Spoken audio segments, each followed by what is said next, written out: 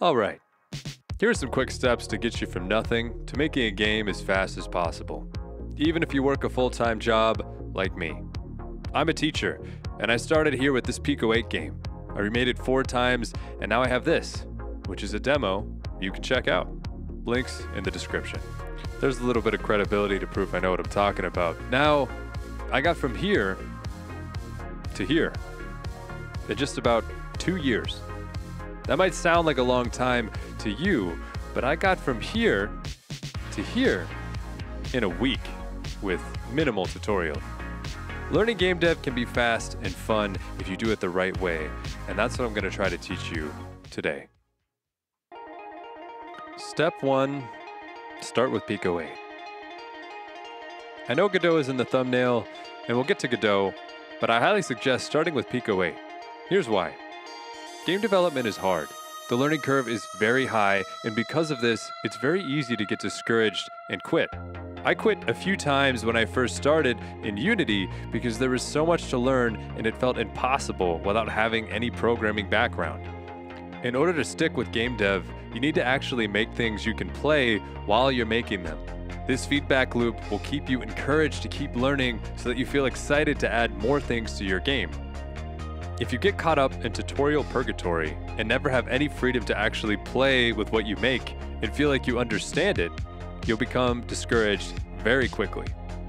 I love Godot and respect Unity's capacity for power, but making games in these engines compared to something like Pico-8 take a lot more knowledge and skill than a beginner has. To make something that's actually interesting in one of these engines, it takes a while. And actually understanding what you're making and not just repeating what you look at in tutorials takes even longer. In Unity and Godot, it takes me 10 to 30 minutes to get a character moving. As a beginner, you can expect to triple that time. In Pico-8, however, done. I did it while typing the script. It's instant. Whatever you think of, you can make very quickly. You want this guy to have a hat? Done. Easy. Pico-8 is fast, all the tools are built right into the engine, and there's a free version you can use called Pico-8 Education Edition. And it actually limits your scope. Whoa, what the heck does that mean? Well, most beginning devs think they have a small idea, but it's usually way more than they can make. And so they bite off more than they can chew, and then they quit and die. But Pico-8 limits it all for you. There's only 16 colors, 128 by 128 pixels of resolution, and 8,192 tokens. That's the amount of characters that you're allowed to type. Limitations can seem scary, but they actually make it so that you get more creative.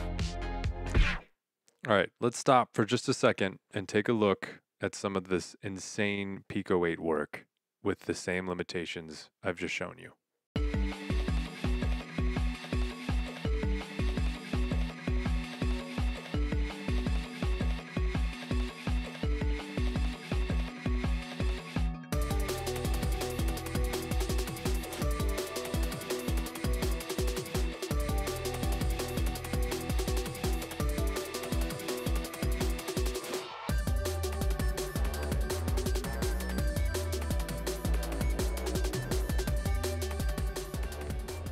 You can't make every single idea in Pico-8, but it'll give you a really great base knowledge to work on a bigger game, and you'll still be able to make something cool that you can share with your friends, or easily put on any of those retro emulation handhelds you might have sitting around, or on pretty much anything. Pico-8 plays on whatever.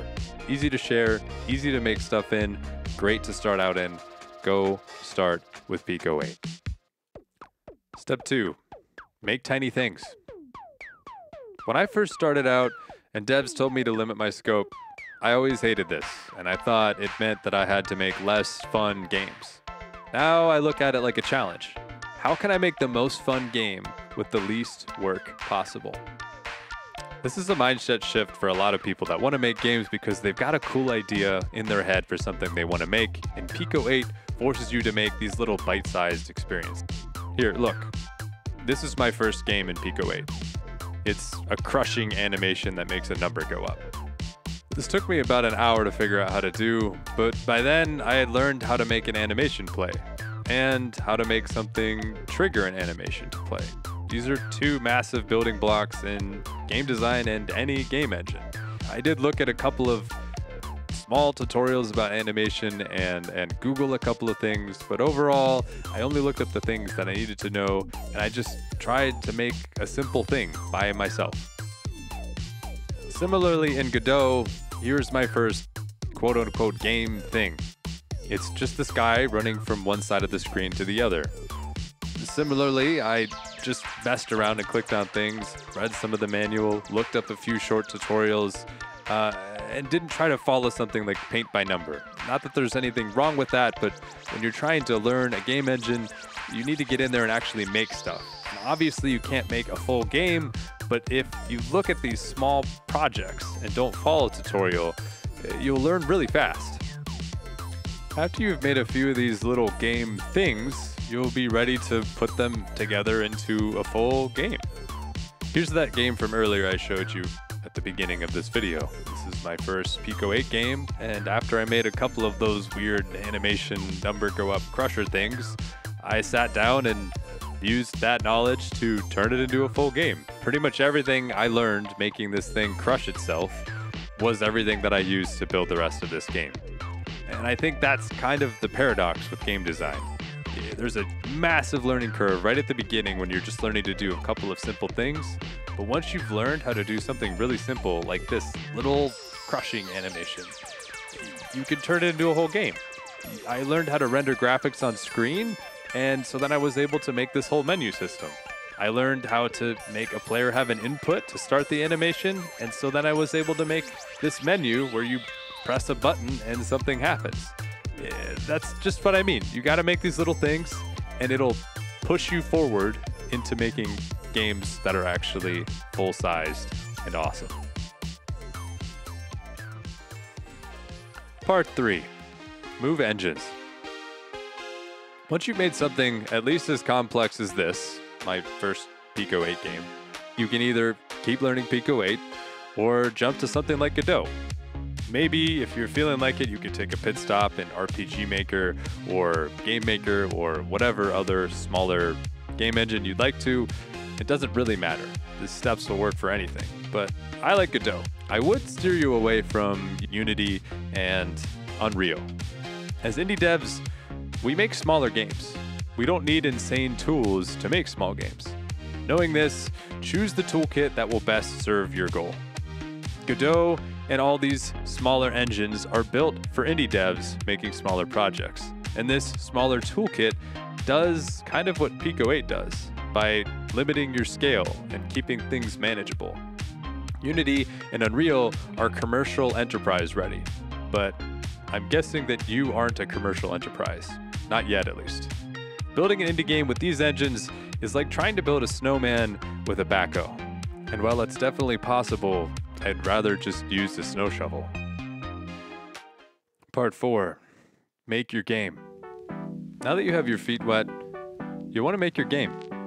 I suggest a soft run to get your feet wet in a new engine, if you've just switched engines. Usually, if you're going to do a soft run, I would actually recommend a tutorial. But not following the whole thing, just maybe following parts of it just to get familiar with some of the features of the engine. Once you've found your building blocks and you know enough to make what you want to make, start making it. But make it a prototype or a demo, something that will take a week or so. Make small things and slowly build your skills. This is what I've been saying the whole time, but you're just going to make slightly bigger small things and continue to do this until you can actually make the project that you want to make. No one wants to make small things, but the key is to make small things that are actually fun. Like this. I made this in a week. It's a game about unaliving everyone in the world with a guillotine. It's simple, but I polished it and added a Windows theme to learn about the theme manager in Godot. And when I was done, I had a game. I could play it. And who knows, maybe one day I'll come back and turn it into a full release. But regardless, this was the same type of thing that I was doing in Pico-8, but now I made something slightly bigger. And my next project, which looked like this, was even bigger. And my next project, well, that's now the demo that you can play in the description. And as you can see, it's turning into something that looks kind of professional. So it's all about incremental progress and just learning small things and continuing to smash them together until you've got exactly what you'd like. That's about all I know. Make it fun, make small things, and use tutorials only to learn about engine features. Also, I guess make things that you like playing. You do all this, in a year or two, you'll be sitting exactly where I am with a cool piece like this, looking at a Steam release. Thanks again for stopping by. Please check out those links in the description. And if you like hearing my voice, I've got 2 podcasts. One about books. Hey, I know people don't like reading, but I'm an English teacher, so go listen to the book podcast. And the other one is about video games. So click through to those. It's just audio for now, but if I keep getting followers, I will definitely start uploading it on YouTube. Once again, thanks again for clicking. Thanks for listening. Thanks for following. You guys rule. Peace out.